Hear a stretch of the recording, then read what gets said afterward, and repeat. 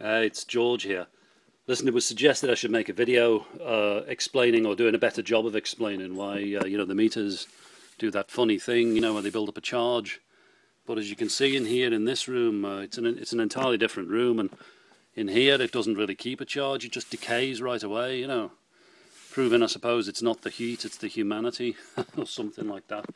But I mean, yesterday I was doing this on the drums and you can see the needles moving, well, they were staying up, and I mean, it looked like you had an organ on the drum tracks. Well, I'm used to that really, because we've always had a dick on the drums, you know what I'm saying? Anyway, hope that helps.